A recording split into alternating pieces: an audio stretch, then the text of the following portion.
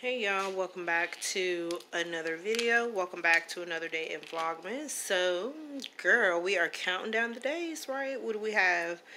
Just a few more days left in Vlogmas.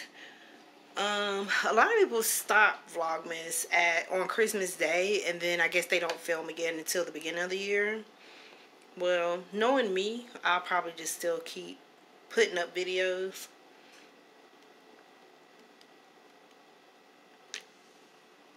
Y'all, I have a headache. I just got off work, so I've been working all day. So it involves a lot of talking, and you guys already know. Y'all already know. Remember what I told y'all yesterday about how a girl be feeling when she got to do a lot of talking, okay? So my head is throbbing. So I didn't get to film much today because, again, I was working all day. There wasn't really much going on. So wasn't nothing to film, but I am about to get dinner started. We're gonna have some fish. So I'm about to get dinner started. So we're having fish. This is what we're having. We're having some pollock. I think that's how you say it. And I didn't realize the pieces were so big. Like, look how big these pieces are. So I can literally cut these in half and be good. But I'm gonna fry them whole like that, and instead of doing all 6 pieces, because there's 6 pieces in this bag, and there's only 3 of us eating, y'all, so you know, we ain't trying to waste no food here. We waste enough food in this house, okay? So really, if I wanted to, I could slice these in half and it'll be 2 per person, but it's not that deep, so we're just gonna fry it like that. And for the side, I'm just gonna do a bag of creamy chicken, rice, Nor rice. And then I'm going to grab a bag of broccoli out of the freezer. And I'll probably cook that to go with it. So yeah, I'm going to go ahead and get this dinner started.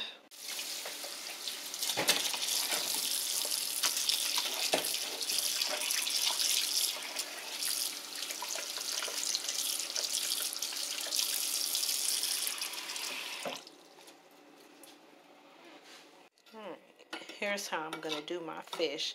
This is actually going to be my first time doing it this way. So I've got some, I went ahead and cut it up into halves. So there's 6 pieces. There's a couple pieces that I butchered, but there's 6 pieces. So I figured I'll be able to get all of those in my pan here.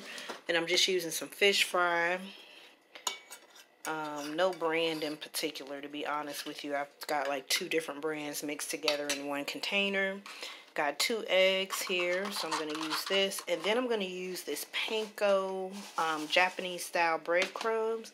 I got this from the Dollar Tree. I've never used it before, so this is the first time doing fish this way, and it's first time using this Panko stuff. So let's see how this turns out.